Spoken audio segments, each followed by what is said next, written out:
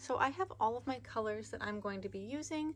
This is all Caron Simply Soft yarn. I am using just a bunch of scrap yarn that I have. This is such a good scrap yarn or stash buster project to just get through yarn that you have little quantities of that you're not really sure what to do with. So I have a whole skein here. It's the Caron Simply Soft. This is what I'm going to be using for my straps. I also have a little bit of scrap here. So it's a weight 4 yarn, and it calls for a 5mm crochet hook, which is what I'm going to be using. But you could really use any weight 4 yarn that you want, as many colors or as few colors as you would like. It's super customizable. So I am going to be using these 5 colors. So to get started with my first square, I am just choosing the first color I'm going to work with, which is this yellow color. I've had these balls of yarn sitting in my scrap pile for quite a while, so I don't actually remember the names of these colors, but I'll find them and I'll stick them in the description box if you would like to get the same ones. So I'm going to start off by making a chain 5. You could also make a magic ring or a magic circle if you prefer. Either is totally fine. But for the sake of simplicity, I am just going to do a chain 5. So 1, 2, 3, 4, 5. Now I'm going to slip stitch into that first chain. Now that I have slip stitched, we've got that little tiny circle in the middle there. So I'm going to chain 3. And that's going to be our first double crochet of this first round. Now I'm going to yarn over and double crochet into the center of that circle.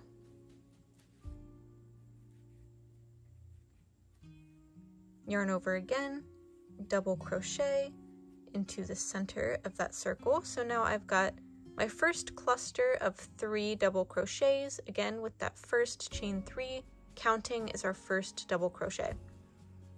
Now I'm going to chain 1 and place 3 more double crochets into the center of our circle. So 1, 2, and 3. So we've got 2 clusters, chain 1, and 3 more double crochets into the center.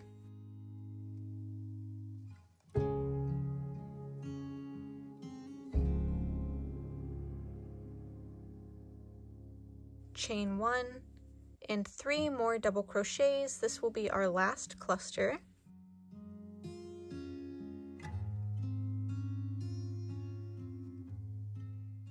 Chain 1. So you should have 4 clusters of 3 double crochets. So now we're going to find the top of that initial chain 3, and we are going to slip stitch into the top.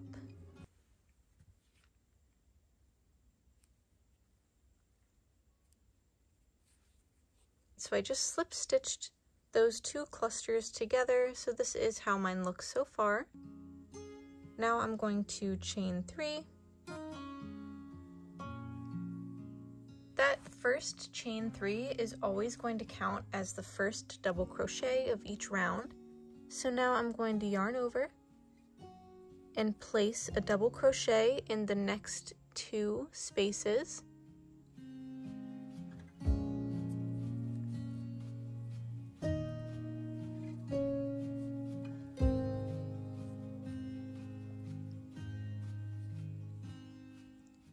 So now I'm at that chain 1 space. This is going to be our corner space. So I'm going to yarn over, go directly into that space, and place 2 double crochets.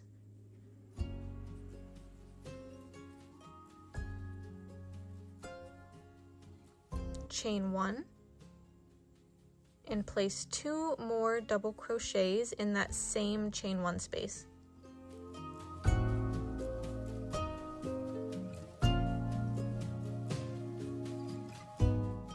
Now in these next 3 stitches, I'm going to place a double crochet in each stitch. You might have to pull your corner stitches over a little bit to show that first stitch. So I'm going to yarn over and place 1 double crochet in each stitch. So I just placed 3 double crochets and I am at a chain 1 space again. So I'm going to directly into that space place 2 double crochets,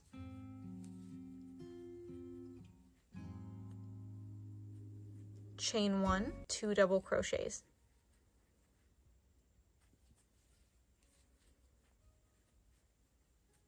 Now again in the next 3 stitches, place 1 double crochet in each stitch.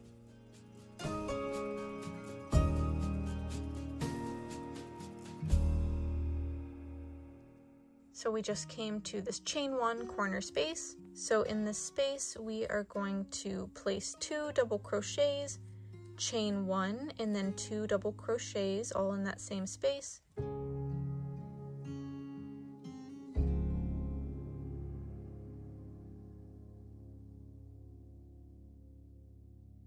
Now in the next 3 spaces, we are going to place 1 double crochet in each stitch.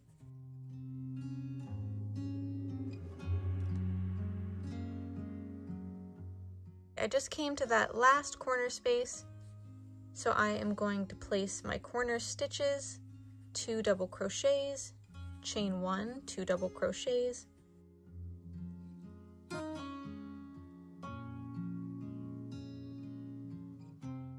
so I just completed that corner. Now we're going to slip stitch into the top of that chain 3. So I just slip stitched. Now I'm going to chain 3, yarn over, and I'm going to place a double crochet into each stitch until we get to our corner space. I just made it to our corner space, so I'm going to, in that space, place 2 double crochets, a chain 1, and 2 double crochets all in the same space.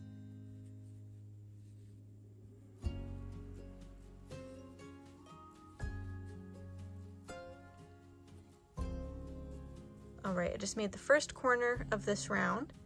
Again, you are probably going to have to pull over the corner stitches to show that first stitch that we're working into. So I'm going to yarn over and place 1 double crochet into each stitch. And this is the pattern that we are going to continue with all the way around. So we're going to be placing a double crochet in each stitch and 2 double crochets, chain 1, 2 double crochets in each corner space. And then I will meet you back here when we get to this last corner. So I just got to that last corner space of this round. All right, so I just did my 2 double crochets, chain, 2 double crochets. So now I've got 1, 2 stitches before that chain 3. So I'm going to work my double crochets in there.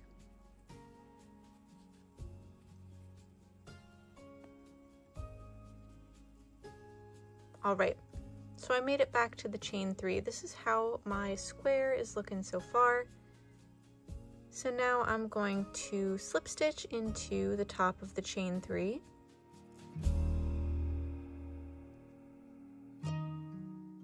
So that was our 3rd round. We are now going to do our 4th and final round. So I'm chaining 3, and now I am going to work a double crochet into each stitch. So I am going to work this round exactly like I did the last one. So a double crochet in each stitch, and then in the corner spaces, 2 double crochets, chain 1, 2 double crochets in the same space. So I am going to keep going around and finish out round 4, and then I'll meet you back here. I am coming up on the last corner of this 4th round. So I'm placing my corner stitches.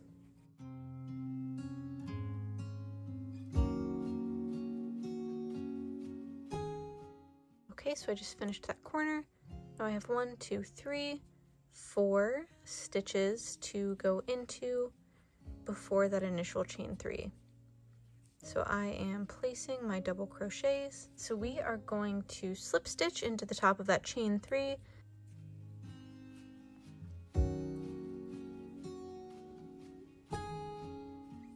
All right, and now we are finished with our square, so we are going to tie off. I'm leaving a little bit of a tail, just long enough to be woven in at the end.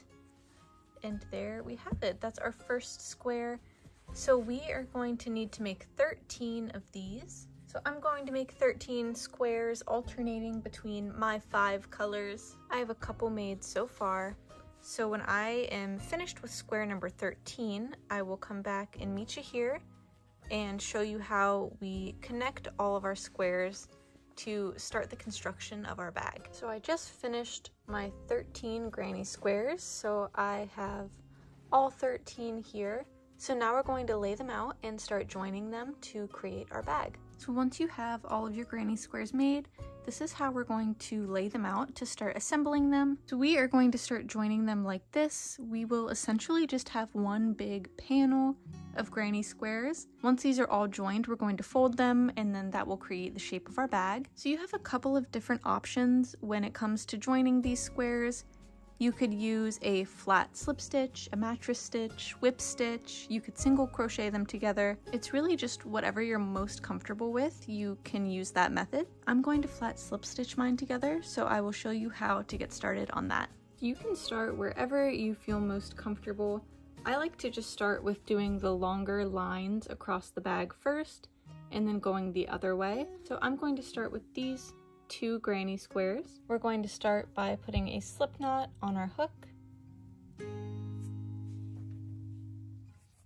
Once we've got our slip knot on our hook, we are going to find the chain 1 space in the corner of the square on your right side and insert in that back loop only. So we've got the front loop and back loop. We're going back loop only.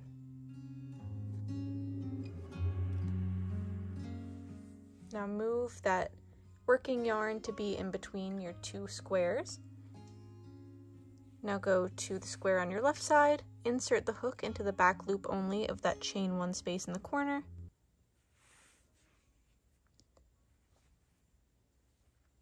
So now you've got the 3 loops on your hook.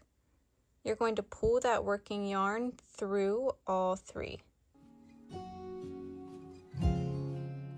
So now we are going to keep going, keeping this working yarn in the middle between these 2 squares that we're joining. So I'm going in back loop only on the right hand square, back loop only on the left hand square, keeping the working yarn in the middle the whole time, and then pulling the working yarn through. So that's how I'm going to join my squares. Back loop only, go over to the other side, back loop only,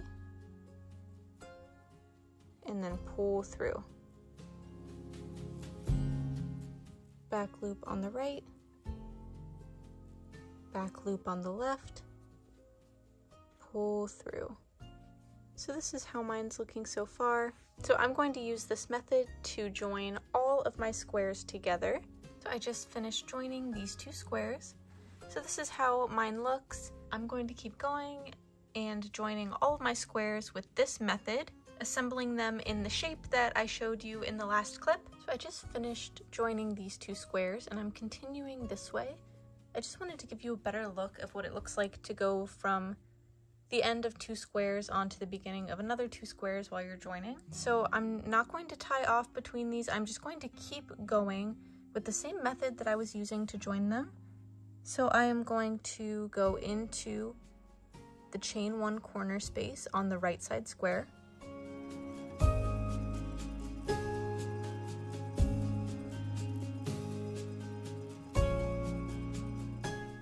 Go into the chain 1 corner space on the left side square, and again only doing back loops only. So now I've got those 3 loops on my hook, and I'm just going to pull through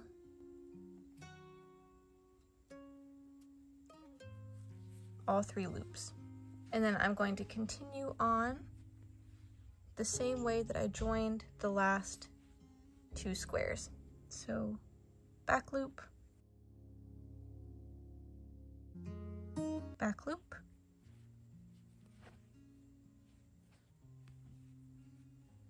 and pull through.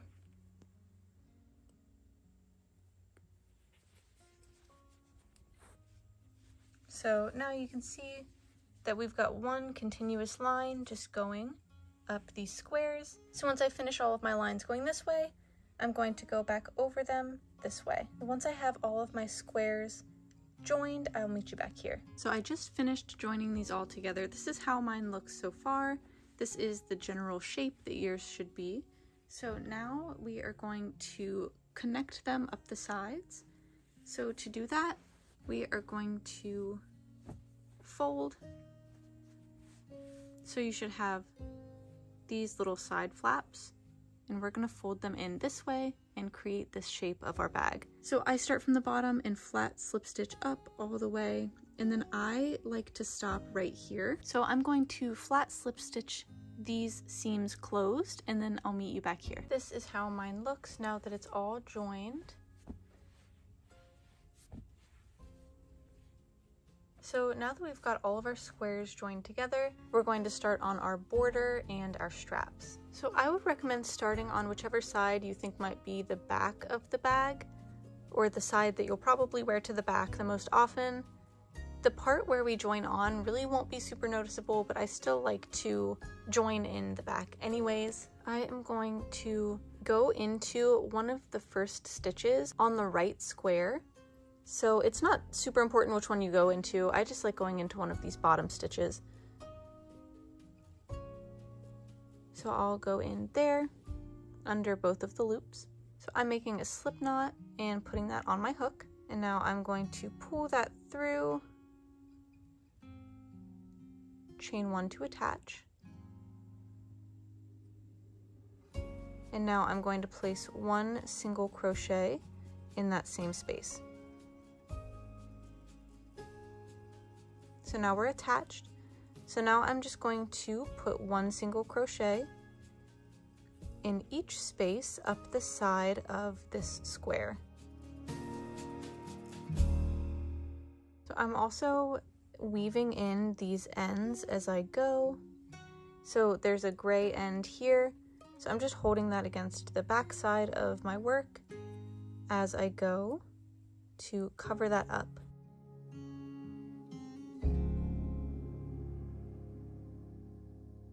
So I'm coming to that last stitch before that chain one. So I'm just going to go directly into the chain one space, pull up a loop and single crochet. So I just put my single crochet in that chain one space.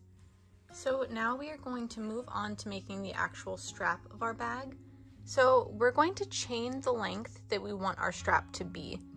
So I'm going to chain 80 for this, because since it's a shoulder bag, I don't want it to be super long, but you could really chain whatever amount you would like. You can make it as long or as short as you want to. The actual number that you chain doesn't really matter. I would just make sure to keep track of it so that you can make sure that your straps are going to be the exact same length on both sides. So I am just going to start chaining until I get to 80.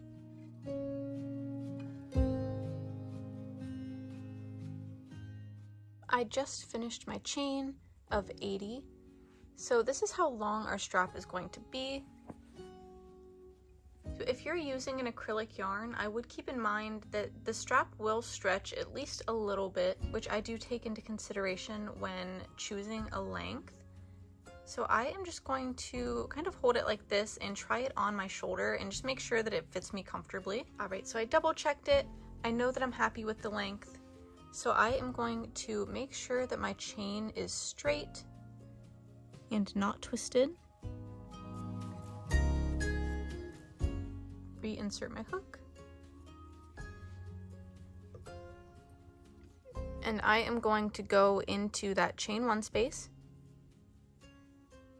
and place a single crochet, and we are now attached. So there is the start of my strap.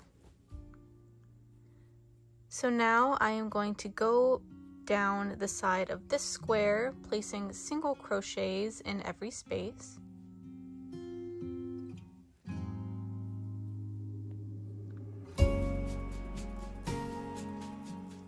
So I am going to continue around the top of my bag, placing single crochets in each stitch until I come to the point on the other side where we will make the other strap. So I'm just going to keep going, placing a single crochet in each stitch, and then I'll meet you back when I get right here. So I just got all the way around, and I am now at the chain 1 space of the other side. So I'm going to go in through that space, single crochet, and now I'm going to chain 80 and repeat the exact same process that I did on the other side. I'm going to chain 80, use a single crochet to attach it in the chain 1 space over here, and then once we get there, I will meet you back. I just chained my 80 and attached it with a single crochet in that chain 1 space. So now my straps should match on both sides. Now that I have attached my strap, I am going to go ahead and go back down the side of my square and place a single crochet in each space. And as I come to little ends like this, I'm just going to weave them in as I go and crochet over them. So I'm going to keep going with my single crochets until I get back to our first single crochet over here, and then I will meet you back there. So I have 1 space before where we started, so I am going to place that last single crochet, and now I'm going to slip stitch into that first space, chain 1, and single crochet into that space, that same space that we just slip stitched into. So this is how that should look. I'm going to stick a stitch marker into that first space just to be safe. You should be able to just tell which one it is because it is a little bit more risen than the other ones, but just so I don't get lost, I'm going to put a stitch marker in. So now I am going to start on making my border and my strap thicker. So I am going to single crochet into each space, and I'm going to go all the way up to the strap. Okay, so I'm getting close to the strap. I'm going to put a single crochet in that last space before the strap starts. And now we are going to start adding some width to the strap. So I am going to just go into the chain and do single crochets all the way up the chain.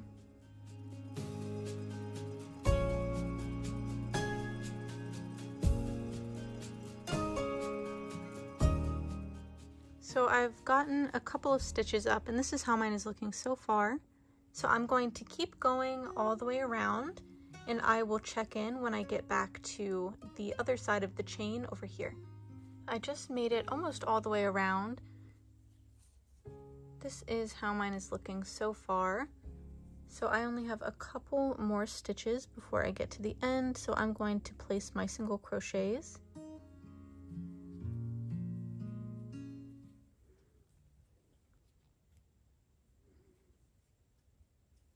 Now that I've gotten to the end and placed a single crochet in every space, I am going to go into that next stitch and keep moving with my single crochets all the way around.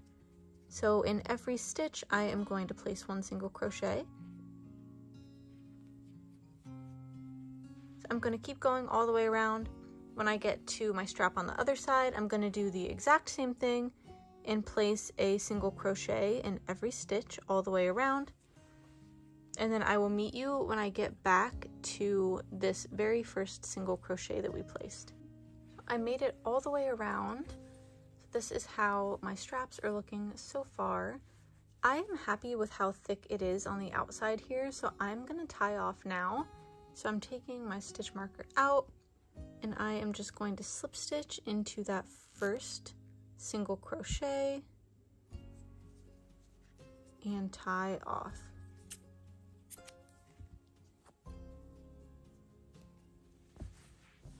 Alright, so there are my straps. So this is how my border looks now. I'm all tied off. So now we're going to start on the border on the inside. So this is going to add a border to these inside squares and is also going to add a little bit more to the inside of our straps to make them a little bit thicker. So to start that, I am going to insert into, you can really insert into any stitch on the side. I just prefer to insert a little bit closer to the bottom. So I am going to make a slip knot, stick that on my hook, pull it through, chain one, and then make a single crochet in that same space.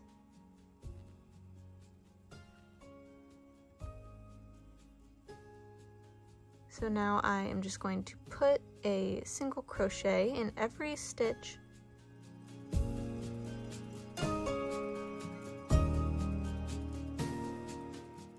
And again, I am just crocheting over any ends that are still loose.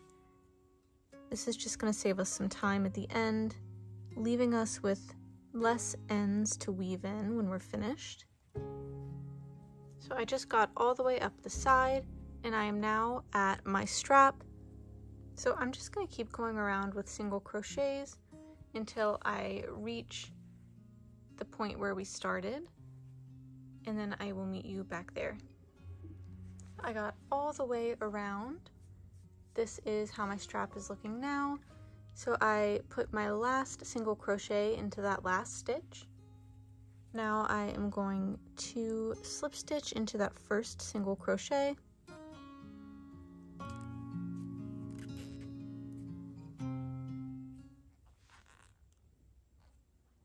So I'm happy with the way that this looks. If you would like the thickness of your outside border to be exactly the same as your inside border, you could chain one, single crochet into the same space, and then go along and do one more row of single crochets all the way around.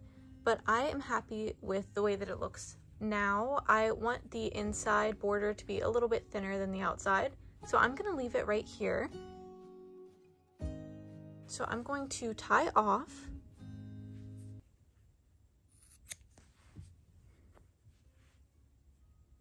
And that is how mine looks. So I'm going to repeat those same steps on the other side to add my inner border, and then I'll meet you back here to weave in the ends, and then we're finished. I've finished both sides of my straps, so that is how it is looking so far. So our bag is now completely assembled. We have our straps done. So the last thing that we have to do is to weave in our ends. So to weave in my ends, I have a darning needle. You can use any kind of darning needle, but I really like these finishing needles. So I am going to insert one of my ends into the needle. And I am just going to start weaving in these ends. So I am going to weave in a few different directions, up, down, side to side, just to secure it as much as I can.